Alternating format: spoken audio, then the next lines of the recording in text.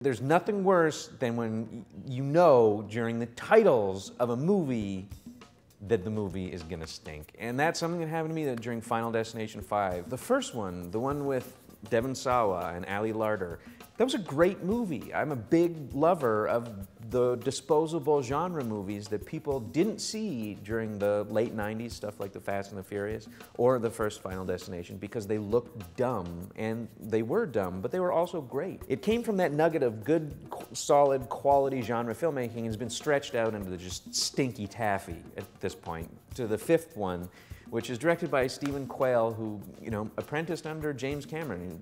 He is a extremely talented, extremely successful summer blockbuster filmmaker. He was the second unit director for Avatar and Titanic, and he has made a terrible film as his feature film debut. And the title sequence reflects that. It's cliched, it's too long, it's poorly executed, and it's pretty well photographed. But that's about it, and you can say all of those things about the actual film. It's like somebody sat down and put the barest minimum thought into something that would then cost millions of dollars and would be delivered to a bunch of theaters in the summer for you to theoretically go see. Like 10 minutes of thought. Like they sat down and thought, well, it's Final Destination films, so people are gonna die, obviously, bloody.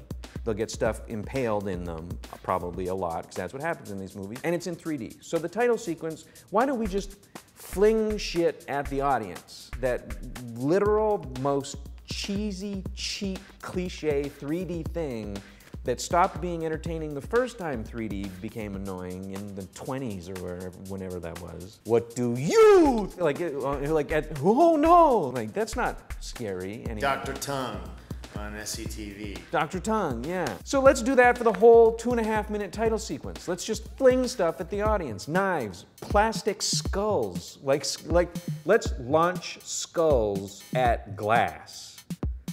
Genius. Fluorescent light tubes, pieces of furniture, oxygen tanks. Just whatever they could find in the studio that was sharp and hard enough to break a piece of glass in slow motion, scaring the audience over and over and over again. It's terrible, and when you people are laughing at how bad your title sequence is, you've made a bad movie. So what should you watch instead? The thing that it's derivative of, the derivative part of the things that make it bad, is it's derivative of the title sequence for a film that came out a couple years ago called Zombieland, which was directed by Ruben Fleischer. Who has got a film coming out tomorrow called 30 Minutes or Less. We can't tell you to go see that. Thank you, by the way, Ryle, because we haven't seen it. So that would be irresponsible. So we're going to tell you to go watch, if only just for the title sequence to Zombieland, which was directed and executed by Ruben Fleischer, who directed the film with the help of a company called Logan that does TV spots and graphics for stuff like that. Because it's a piece of genius. It's an art piece that's reflective of how good the rest of that film is. It was executed with care and creative thought.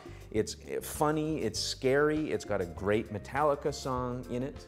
And it also features people breaking glass with letters scattering, which is the thing that they ripped off. Stuff breaking glass in slow motion coming towards the audience in Final Destination 5.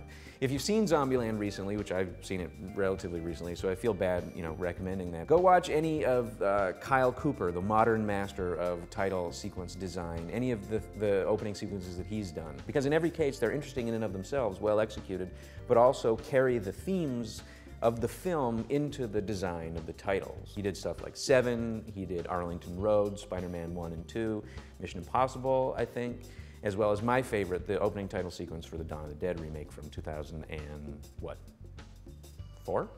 Yeah. Or my favorite title sequence of all time, The Master, the last one he ever did, Saul Bass's title for Martin Scorsese's Casino. Genius piece of work.